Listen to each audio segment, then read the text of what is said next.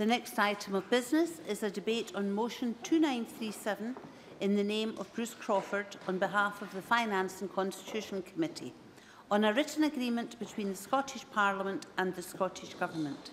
May I ask those who wish to speak in the debate to press the request to speak buttons, and I call on Bruce Crawford to speak to and move the motion on behalf of the committee. Around 5 minutes, please, Mr Crawford. Thank you, Presiding Officer. It's a pleasure to open this debate today on behalf of the Finance and Constitution Committee. Now, whilst it might not be the most exciting debate, nevertheless this short debate is a very important debate. The origins of the agreement which we are considering today relates back to the work of the Devolution Further Powers Committee, of which I was also the convener in the last session of Parliament. The Devolution Further Powers Committee undertook a wide range of work on the issue of intergovernmental relations, which I'll call IGR from now on in, drawing upon the comments the Smith Commission made in regards to this issue in its report. And it's worth recalling what Lord Smith himself had to say, and I quote, "Throughout the course of the Commission, the issue of weak intergovernmental working was repeatedly raised as a problem. That current situation, coupled with what will be a stronger Scottish Parliament and a more complex devolution settlement, means the problem needs to be fixed. Both governments need to work together to create a more productive, robust, visible and transparent relationship." The Devolution Committee report on this subject made a range of recommendations, including that a new written agreement on parliamentary oversight of IGR between the Scottish Parliament and Government should be developed. In particular, the committee recommended that the information provided by the Scottish Government with regard to IGR must enable parliamentary scrutiny of formal inter-ministerial meetings before and after such meetings. In March 2016, the Deputy First Minister, on behalf of the Scottish Government and the Devolution Further Powers Committee, reached an agreement on the written agreement on IGR. However, due to the proximity of dissolution, unfortunately, there was not time for the Parliament as a whole to consider this agreement. Presiding Officer, in a nutshell, the written agreement establishes three principles for governing the relationship between Parliament and the Government, these being transparency, accountability and, importantly, the respect of confidentiality of discussions between governments. In particular, the agreement requires the Scottish Government to provide the Scottish Parliament with information regarding the Scottish Government's participation in formal and ministerial intergovernmental meetings, as well as regards to any concordats, agreements and memorandums of understanding that the Scottish Government enters into. In addition, the agreement requires the Scottish Government to prepare an annual report on IGR and to provide this to the relevant committee of the Parliament. This report is intended to summarise the IGR activity the Scottish Government has undertaken in the previous year and also provide information on issues that are likely to emerge in the forthcoming year. Presiding Officer, upon the extension of the Finance Committee's remit to include constitutional issues earlier this year, the Finance and Constitution Committee then considered the agreement and agreed to its contents as a successor committee in this session of Parliament. However, the Scottish Government's IGR activity is clearly wider in scope than the remit of just the Finance and Constitution Committee. Accordingly, as a result of this, the committee also agreed to seek a debate, as had been the original intention of the Devolution Further Powers Committee, whereby Parliament could consider the agreement given the broader scope of its reach. It's very interesting to note that in its report into institutional relations in the UK, published this morning, hard to get your tongue around that one, the House of Commons Public Administration and Constitutional Affairs Committee made comment about the agreement we are discussing today. In short, they welcomed the agreement as a model of good practice, which other jurisdictions can learn from, and they have recommended that the UK Government provide the House of Commons and Lords with a similar transparency that we intend in Scotland. Presiding Officer, with that by the way of background, This agreement is intended to improve the ability of Parliament to scrutinise the formal intergovernmental relations of the Scottish Government in this new era of devolution that we are entering into, with an increased range of powers being shared between the Scottish and UK governments, as well, of course, as the negotiations that will be ongoing with regard to Brexit. It's imperative that this Parliament can effectively scrutinise intergovernmental relations. This agreement is intended to provide a mechanism via which scrutiny of intergovernmental relations can be undertaken more effectively. Presiding Officer, I wouldn't go so far as to suggest this agreement is in any way historic, but it's nevertheless an important statement of intent, and I therefore move the motion in the name of the Finance and Constitution Committee. Thank you. I now call on Derek Mackay. Up to 4 minutes, please. Thank you very much to Presiding Officer. I'm not sure I can add to the excitement of this debate, but I thank the Finance and Constitution Committee for bringing this debate on the written agreement on parliamentary oversight of intergovernmental relations to the Chamber this afternoon. And I'd like to thank the convener for his thoughtful opening remarks.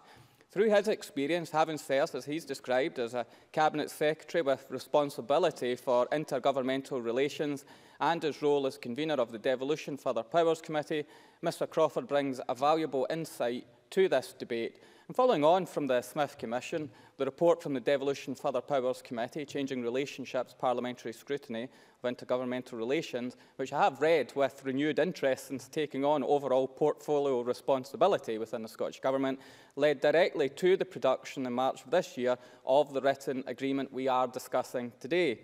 That report highlighted the importance of establishing clear and effective processes within which formal intergovernmental mechanisms to ensure the role of parliamentary scrutiny is facilitated.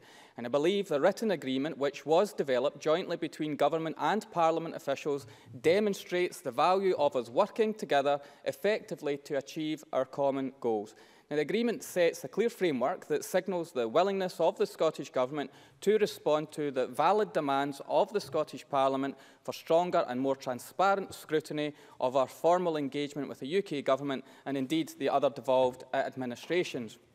As the Smith Commission recognised, successful devolution of further powers to this Parliament requires the intergovernmental machinery between the Scottish and the UK governments, including the joint ministerial committee structures, to be reformed and scaled up significantly. As you know, the October meeting of the JMC plenary did not sign off a new Memorandum of Understanding as planned, given the overriding need to focus on developing a UK approach and objectives for negotiations before Article 50 is invoked, in line with the commitment that the Prime Minister, Theresa May, gave to the First Minister at their meeting in July. The strength of the current intergovernmental mechanisms will be demonstrated by the effectiveness or otherwise of the GMC-EN, that's European negotiations, that has been established to take that forward. As the Minister for UK Negotiations on Scotland's Place in Europe stated during our evidence session on the 16th of November, we have entered the discussions in good faith and will endeavour to make good progress. We expect the terms of reference for the GMC-EN to be honoured, and we'll see in time whether we believe that that is happening, although progress to date has been slower than we would have wished. Mr Tompkins sometimes says this government doesn't have full diplomatic capability in the Scottish Government. That is all the diplomacy I can bring in terms of that statement, in terms of progress on our intergovernmental relations on this subject, of course, which is being discussed elsewhere. Very briefly, of course. Very briefly, please. Intimately familiar with the report of the Public Administration and Constitutional Affairs Committee published, I think, today, in which evidence from both Leslie Evans, the Permanent Secretary to the Scottish Government, and John Swinney, the Deputy First Minister, is recorded that the Scottish Government is positive about the United Kingdom's intergovernmental machinery. Derek Mackay. Well, that's very timely, because I was going to go on to welcome some of the commentary around this, but also to reflect on the fact that the UK Government and the Westminster Parliament also needs to fully respect the agreements that have been reached in that regard. And as the First Minister has made clear, the Scottish Government recognises that proper parliamentary scrutiny is a key element of the Brexit process. I'm aware that the Minister for UK Negotiations, Scotland's Place in Europe, has been keeping relevant committees informed of the meetings. Similarly, I have been doing the same as Finance Minister to ensure that all relevant Joint Exchequer Committee meetings, quadrilaterals, trilaterals and others, is also informed to the relevant committee. So we are not complacent, so much so our officials are working with Parliament's clerks to develop guidance material to raise awareness across the Scottish Government of the need to comply with the written agreement and to encourage Scottish Government officials to consider any implications of their day-to-day work. So we look forward to continuing our work with Parliament. I now call Murdo Fraser. Up to 4 minutes, please. Thank you, Presiding Officer. Well, the background to this debate, as set out by the convener a few moments ago, is the written agreement established between the Scottish Parliament and the Scottish Government on intergovernmental relations. Intergovernmental relations between the UK Government and the Scottish Government are now more important than ever. Further devolution has created what is, in effect, a quasi-federal state within the UK. Scotland has two governments, one government here in Edinburgh and the government in London, each with different competencies at different levels. And there will be a whole range of issues on which it is important that both of Scotland's governments work closely together, and there needs to be high-quality engagement between them. And in addition to that, there needs to be effective scrutiny of these intergovernment relations at a parliamentary level, both at Westminster and here in the Scottish Parliament. And as we've heard, this point was recognised by the Devolution Further Powers Committee, which produced a very helpful report on these issues in October last year. When taking evidence for its report, that committee heard from a number of experts about the weakness of parliamentary scrutiny in these areas. For example, Professor Michael Keating of Edinburgh University Centre for Constitutional Change said, "We have a very poor parliamentary scrutiny of intergovernmental relations." And research carried out for that committee showed that in a whole range of other federal or quasi-federal states, the role of parliaments in scrutinising intergovernment relations was greater than in the UK. The House of Lords Constitution Committee, which also considered these issues, stated that effective scrutiny of intergovernmental relations requires both greater transparency than currently exists and the necessary structures and desire in Parliament and devolved legislators to scrutinise these relationships. So it was in response to these concerns that the written agreement between the Scottish Parliament and the Scottish Government was entered into. And the agreement requires the Scottish Government to provide to the relevant Committee of Parliament, as far as practical, advance written notice of at least 1 month prior to the schedule of relevant meetings, enabling the relevant committee to express a view on the topic and, if appropriate, to invite the responsible minister to attend the committee meeting to address the issue and answer questions. And this reflects the conclusion of the Devolution Further Powers Committee that the view of the Scottish Parliament needs to be taken into account before any intergovernment agreement is entered into by the Scottish Government. The key to this, Deputy Presiding Officer, is transparency. In the engagement with which this Parliament's Finance and Constitution Committee has had with the Cabinet Secretary for Finance, we have so far established what I think is a positive working relationship with the Cabinet Secretary, being prepared to engage with the committee in relation to intergovernmental dealings with Westminster. I hope that is the case for all Cabinet Secretaries, although it's just worth noting in passing that concern has been raised in other quarters about the lack of information that has been provided, for example, about the transfer of welfare powers to this Parliament, an issue which surely falls under the definition of intergovernment relations. We also know that Scottish Government ministers will often use these intergovernmental meetings to raise issues of concern that they have about UK government policy in reserved matters. I did ask the Cabinet Secretary for Finance at a recent committee meeting whether that process ever happened in reverse. It does not seem to be the case under either the current or indeed the previous UK government that happens, although I was told by Michael Russell that when Jim Murphy was Scottish Secretary in the previous Labour government, he was not shy in using such meetings to berate the SNP administration at Holyrood for what he saw as their policy failures. But clearly Conservatives in government are more courteous. There's one other point I want to make before closing, Deputy Presiding Officer.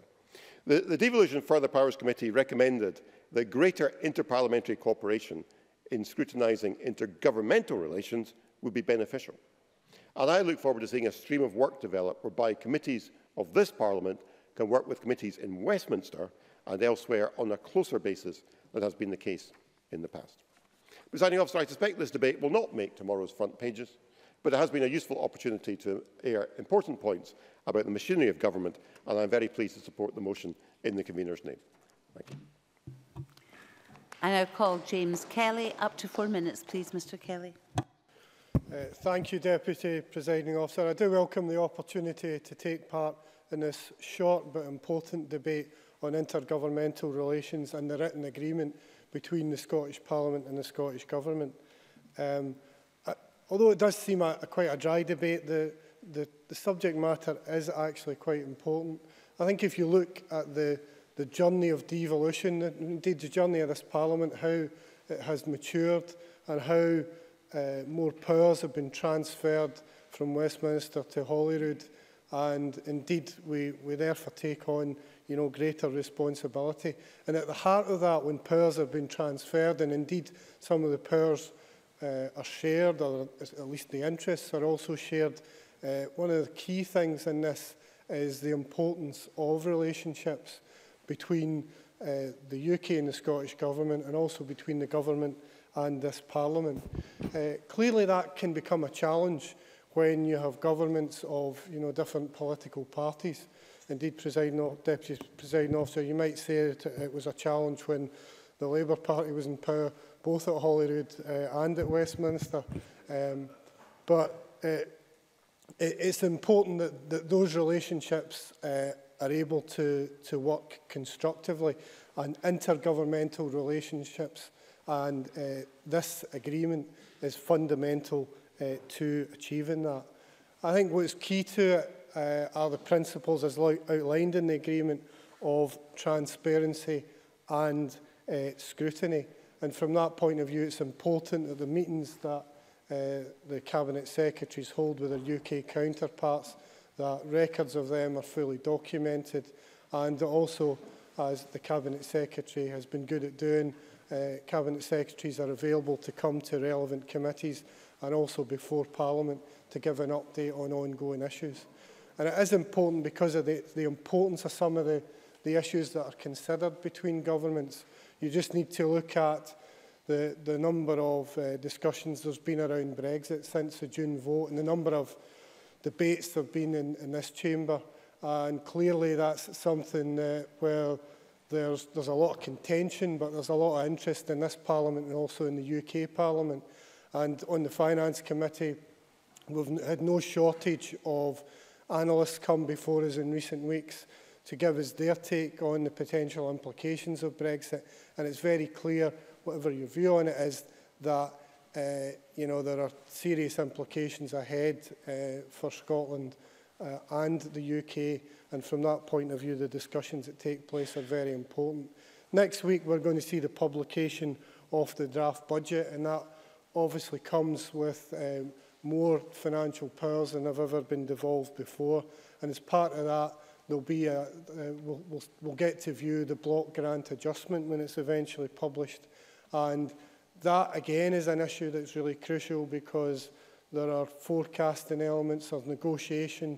There's been prior negotiation between the UK and Scottish governments, and that'll be one of the sort of true first tests of the intergovernmental relations and also this written agreement.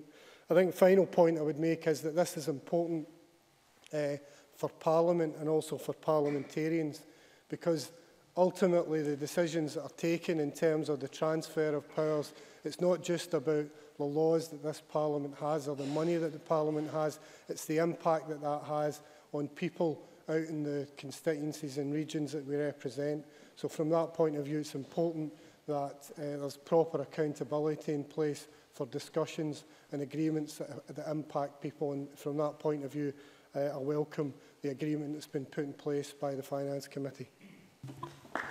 Open speeches of no more than 3 minutes, please. John Mason, followed by Patrick Harvey. Thank you, Presiding Officer, and I thank you for the opportunity to take part in this brief debate. The three principles in paragraph 8 are inherently fine, that is, transparency, accountability and confidentiality. But I think they can be difficult to reconcile in practice. That probably applies in all walks of life. For example, all committees in this Parliament want to be in public, but do take some items in private. Previously, when I was in the Finance Committee, the block grant adjustment was a major issue around the time that we took over control of stamp duty and landfill tax. The negotiations dragged on, and John Swinney was very limited in what he could say to the committee. And eventually we understood that the Cabinet Secretary and the Treasury split the difference on their disagreement over a phone call. Another negotiation between the two governments concerned the Scottish Fiscal Commission and who would make the forecasts. This was a subject we had debated in the Chamber and Committee many times, and there was clear disagreement between the two governments. On that occasion, the Scottish Government conceded the point in order to get a wider, more beneficial agreement on the whole range of issues under discussion. Now, we got hints on the Finance Committee about how negotiations were going along the way, but no real detail despite committee questioning. Now, I totally accept, I would not have expected John Swinney to be able to advertise ahead that he was willing to concede a particular point in the negotiations. One of the key aims in all of this is to allow committees to express a view before the intergovernmental meeting takes place. And going back to the example of the Scottish Fiscal Commission, clearly the committee had expressed, in fact, two different views. So the government certainly knew what reaction in that case it would be getting. On that point, I was interested that for the meeting of the JMC yesterday, the 7th of December, the letter from Mike Russell to Bruce Crawford was dated the 5th of December. That is just 2 days ahead. Now, that may have been because he himself did not know about the meeting, but that clearly would not be enough time for a committee to express a view on a subject if it had not previously considered it. And in the matters on yesterday's agenda, what the letter says is, although I am unable to provide a detailed agenda for the meeting, I expect the agenda to include substantive discussion on justice, security and home affairs issues. Again, I would hope going forward that that is not typical of the detail of the agenda. There are so many caveats in the agreement. It uses words like where appropriate, need for shared private space, respect for confidentiality, and the fact that other governments can refuse to release information. But I think we have to see how this develops as it goes forward. And, for example, if agendas and minutes are not forthcoming, then that would have to be looked at again. But overall, any formalisation of the process has to be welcomed and is a step forward and a lot better than no step at all. I think those of us in the backbenches expect as much transparency and accountability as possible, and these two principles should be the assumed starting point. Thank you. Patrick Harvey. Thanks very much, Deputy Presiding Officer. The first line of this agreement says the Smith Commission agreement considered the issue of intergovernmental relations in some detail. In some detail. Whoever wrote this could give Sir Humphrey Appleby lessons in constructive ambiguity. As you're happily neutral in the chair, Deputy Presiding Officer, and as Professor Tompkins is closing on behalf of the committee, perhaps I'm the only person who feels really free to say that the Smith Commission didn't have the time to consider any issues in adequate detail in my view. And that was at a time when we were constructing a more complex relationship between the two governments, between the two parliaments, than had ever been the case before. Since then, we see additional levels, additional dimensions of complexity arising. If I thought the Smith Commission was a chaotic mess, I didn't know the meaning of that phrase until I saw Brexit. We're now having to try to understand how intergovernmental scrutiny is going to take place in the context of this profoundly new world. James Kelly's right that this is not fundamentally a new challenge. It has evolved since the Parliament began, and it may be that at a time when the single party was in charge of the government, or at least the dominant party in government in both Scotland and London, it may well be that the intergovernmental relationships were more constructive but perhaps less transparent to the rest of us and to wider society. And at a time when relationships might go through their rocky patches, merely adding more transparency isn't necessarily going to make matters more constructive. So these are both very difficult challenges to overcome. In that relationship, it's important that both Parliament and Government, in reaching this agreement, remember that that is not a relationship of equals. The relationship between Parliament and Government is not a relationship of equals, and that the Government is always accountable to Parliament in everything that it does. I think the commitment to engage actively with parliamentary committees is important, and certainly the minimum that we would expect. I'm sure that all of us would agree that we would hope to see the same level of engagement with committees from UK ministers that we expect from Scottish ministers. And it's not only SNP members who I hope will agree with that, because when only the Scottish Government ministers put their case in front of committees, it may be that we don't hear the full picture as we should. And so I hope that Conservative Party members will also argue that ministers in the UK Government should engage actively, more so than they've done in the past, with Scottish Parliament committees. Finally, Deputy Presiding Officer, a plea that when we do further changes in future, for example, reviewing the Fiscal Commission, the fiscal framework when that comes due for review, we do it in a more calm, reflective, open and detailed manner than we've made changes to date. Adam Tompkins to wind up the debate on behalf of the committee, please. Officer, I rise to make this short speech with reluctance and a heavy heart. Not because I think the subject matter is unimportant, quite the contrary, but because it should not be me making it. I'm the Deputy Convener of the Finance and Constitution Committee only because my friend and mentor, Alec Johnston, is no longer with us. And there will be time for much fuller reflection on his unique contribution to Scottish politics in due course, but I could not make this speech this afternoon without first paying tribute to him. But to business, Presiding Officer, as AJ would surely have wanted. Intergovernmental machinery is a phrase designed to put even the most dedicated politics student to sleep.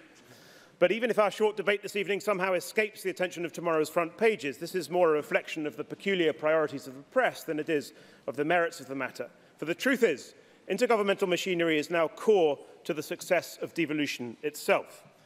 Hitherto in the devolved era, we have done as if a power is either reserved to Westminster or devolved to us. It's one or the other.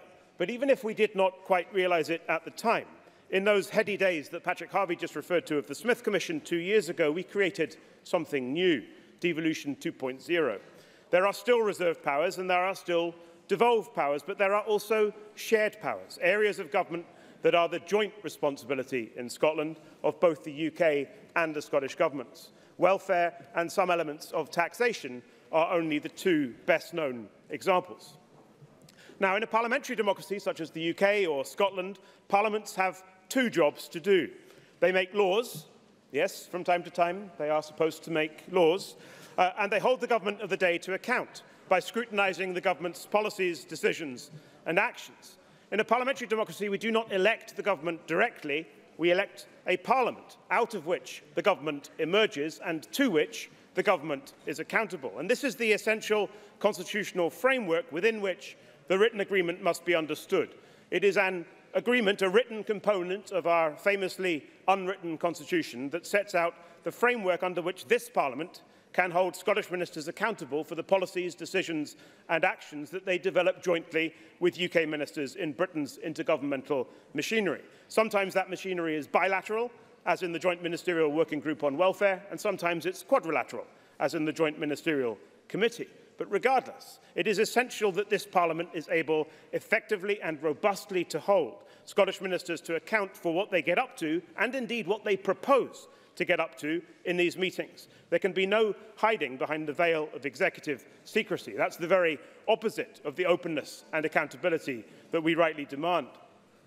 The Smith Commission generally, and our chairman, Lord Smith in particular, were acutely conscious that all the UK's legislatures needed to do better in this regard. And I commend the Devolution Further Powers Committee for taking this forward, and indeed I commend the Scottish Government for agreeing to that committee's proposals as to how to ensure that we in this Parliament are able to do our job properly and hold ministers to account. It is enlightened of Scottish ministers to have understood that this is not only in the Parliament's best interests, it's also in their own interests. Ministers who are open with the Parliament and its committees are likely to find it easier to explain themselves than ministers who are not. And as Murdo Fraser mentioned a few moments ago, the row we had a few weeks ago about shared competence in the welfare field could perhaps have been avoided had ministers been more upfront in complying with the requirements of the written agreement. Presiding Officer, this written agreement is an excellent piece of work. It is fitting that Alec Johnston was a member of the committee that developed it in the last Parliament, and it is fitting that the convener of that committee is in this Parliament the convener of the Finance and Constitution Committee. It's a privilege to serve with him and a particular pleasure to support him and indeed the entire committee in formally commending this written agreement to the Parliament.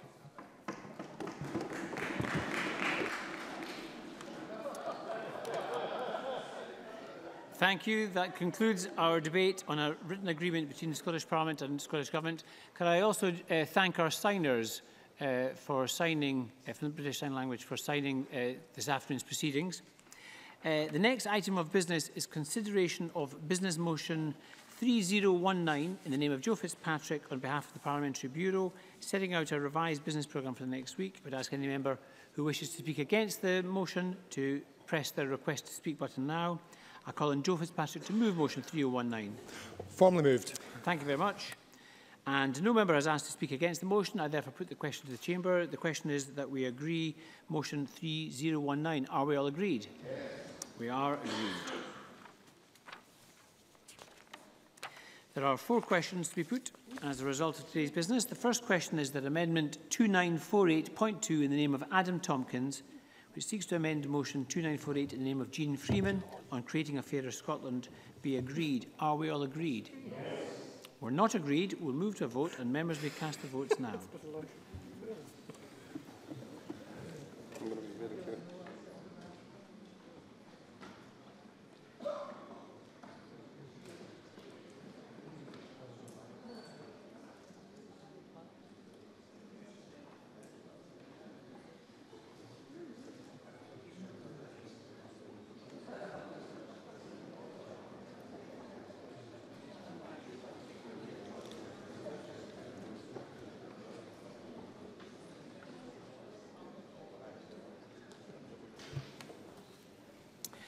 The result of the vote on amendment number 2948.2 in the name of Adam Tompkins is yes 30, no 88.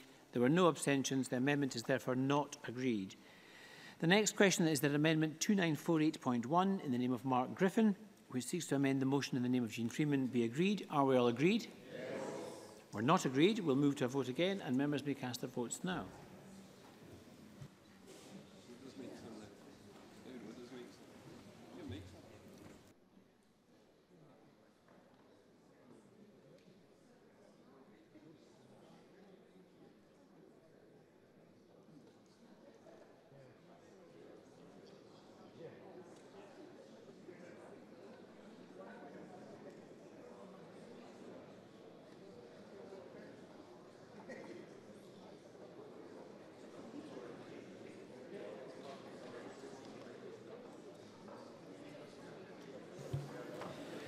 The result of the vote on amendment number 2948.1 in the name of Mark Griffin is yes 87, no 30. There were no abstentions. The amendment is therefore agreed. The next question is that motion 2948 in the name of Jean Freeman as amended on creating a fairer Scotland or disability delivery plan be agreed. Are we all agreed? Yes. We're not agreed. We'll move to a vote and members may cast their votes now.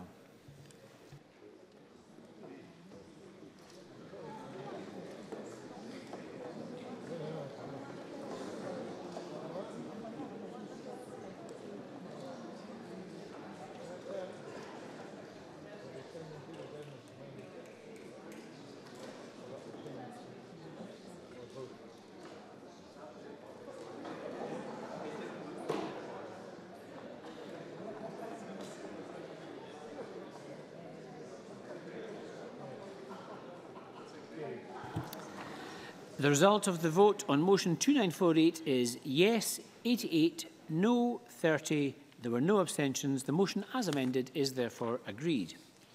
And the final question is that motion 2937 in the name of Bruce Crawford on a written agreement between the Scottish Parliament and the Scottish Government be agreed. Are we all agreed? We are agreed. That concludes decision time. I close this meeting of Parliament.